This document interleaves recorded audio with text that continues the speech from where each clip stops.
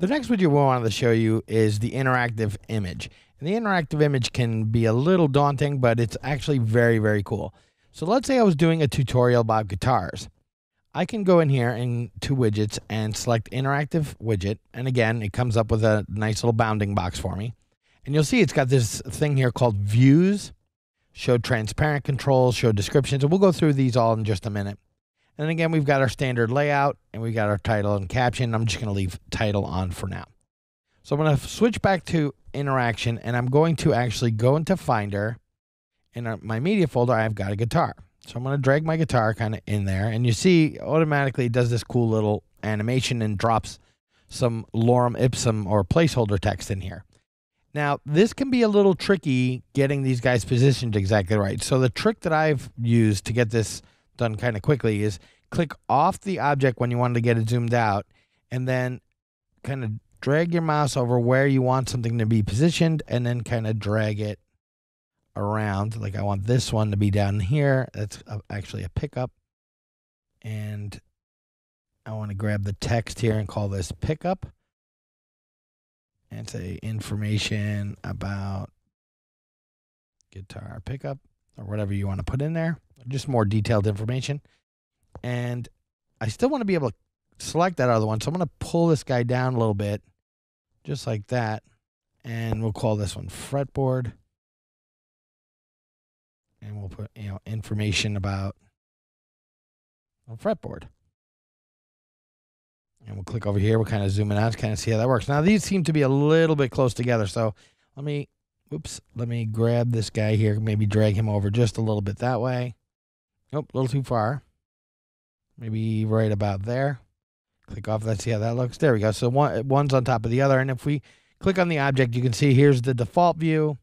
We could start off with the default view being the pickup or the default view being the fretboard if we wanted to. I'm going to leave it this way because it's kind of an easy way to see things here. You can put in accessibility description for folks who can't actually see the image there. So we'll just call this guitar image. And then when the book's actually reading to them, it'll say, hey, there's a guitar image there. So when I tap on fretboard on the iPad, what'll happen is it should zoom in to the fretboard there. And I have my controls, so I can then click on pickup and it'll zoom in to pickup. Now my pickup's kind of a little bit off from where the pickup is. So let's drag this guy kind of over here a little bit. Makes a little bit more sense. This way you can actually kind of see the pickup when we're talking about it. So that kind of set view. So that locks that one in there.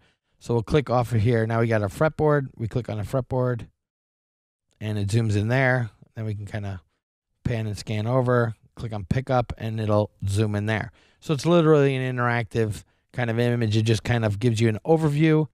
So if I click on the transport controls here, it gives me these little control bar down the bottom so I can actually flip between all the objects inside my interactive image. Now, you're not just limited to two. We can add a third one for the volume control or the other portions of maybe tell something about the body of the guitar or what have you.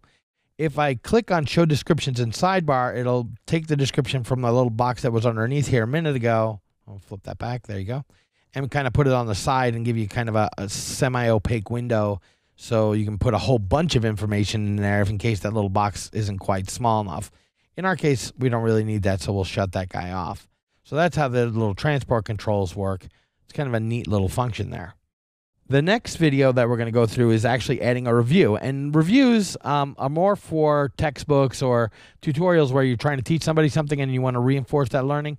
So if you're not doing that kind of book, you're doing a novel, let's say, you may want to skip that video. But it is a good thing to know just as it's the last of the advanced widgets that we're going to cover. So in the next video, we're going to go through adding reviews to your iBook.